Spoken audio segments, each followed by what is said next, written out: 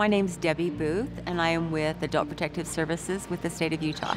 We receive allegations from various resources, whether that be family, friends, and typically what will happen is our investigators will go and they will talk about the circumstances surrounding whatever was alleged to us. Say, for example, you suspected something was going on with a person that you knew. Your identity remains confidential. So we would talk to you because obviously we want to know what the circumstances that made you call, but certainly the alleged victim or the alleged perpetrator is not going to know that you made that phone call. So sometimes we get calls from a variety of people that maybe think they saw something and in effect it wasn't what they thought it was. But again, we really appreciate them making those referrals because we would much rather have over reports than under reports, quite honestly, so that those vulnerable adults in our community are protected.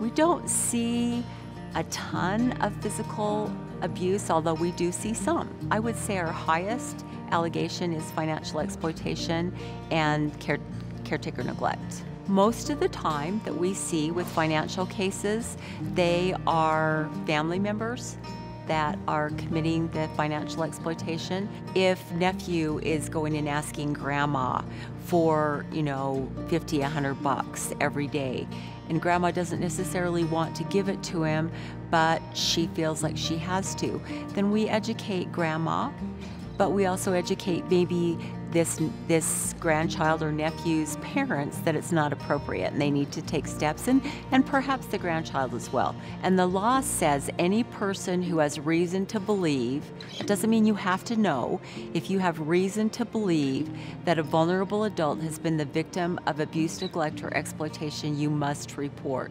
Each of us can do something in making our vulnerable adults more safe and more healthy and our community better.